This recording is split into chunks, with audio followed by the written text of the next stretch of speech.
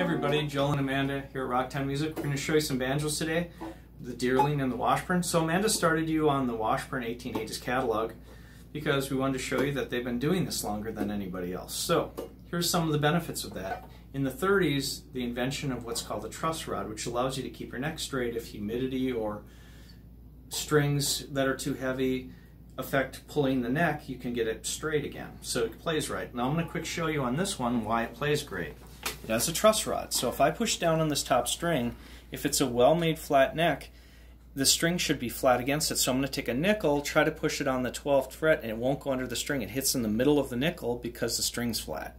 That's the sign of a good banjo. So let's try one of their competitors, Deerling, which hasn't been around very long. And some people have them, they like them, and I guess if you're happy and been lucky with yours, you're one of the few. I fixed a lot of these. So what's wrong with this one is there's no way to adjust the neck. It has no truss rod. So when I do the same thing and I push down here, so it basically doesn't count the rest of the banjo behind here, the bridge and stuff. And I try to push a nickel under the 7th fret, it absolutely goes under without even coming close to the strings. I can set it in there and it's not even touching the string.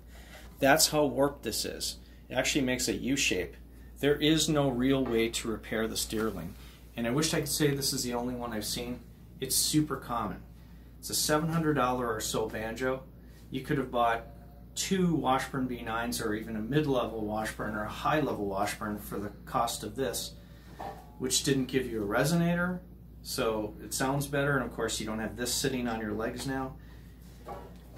Know what you're buying, come to an expert like we have here at Rocktown Music. We have 2 luthiers here, and either way, whether you buy new or used, we have quality gear at low prices.